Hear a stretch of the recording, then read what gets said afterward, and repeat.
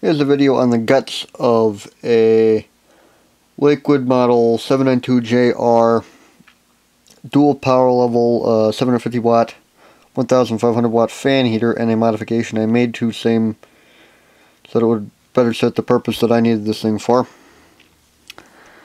The way the dual power level option worked is that there's a center tap in the heating element, and the power level selection switch, which is this thingy right here,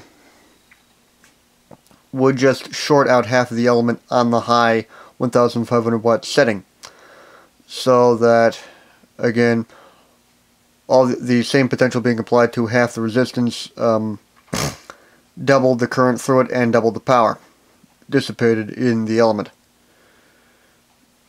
What I did is to modify it. I simply cut the center tap, which was made right down there. The remains of it on the crimp connection right down there. And the now necessary fiberglass sleeve,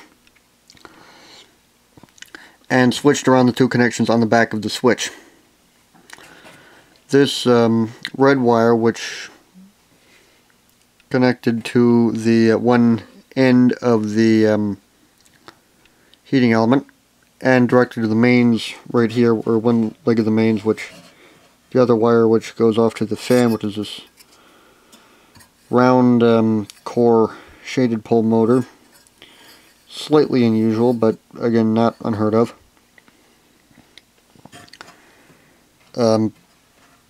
That connection now goes to the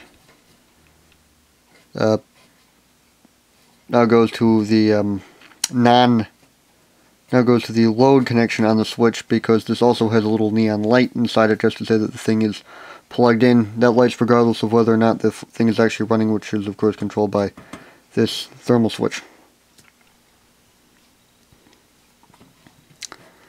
And that's pretty much the only modification. It's just, aside from that, I had to cut off the unneeded wire, because there were two wires coming out of this fast-on connector that originally connected to the mains, or that was the main supply. And of course, due to probably some kind of a high resistance fault, that particular wire had kind of burnt up at the fast-on connector, so was probably going to be somewhat necessary anyway. But it's a very simple mod, and that, by the way, is just the catastrophic over temperature protection thermal fuse. So it's fairly simple mod. Just of course has a warning: don't fiddle on the stuff when it's live, because this whole element is electrically live, and these terminals are all electrically live, and blah blah blah. And just don't fiddle with the stuff if you have absolutely no idea what you're doing. But yeah, so now it works as either a fan or as a 750 watt heater. And of course I just had to remark the front of it, either fan or heat, and ultimately I did something about obscuring the factory markings, but for now it serves my purposes.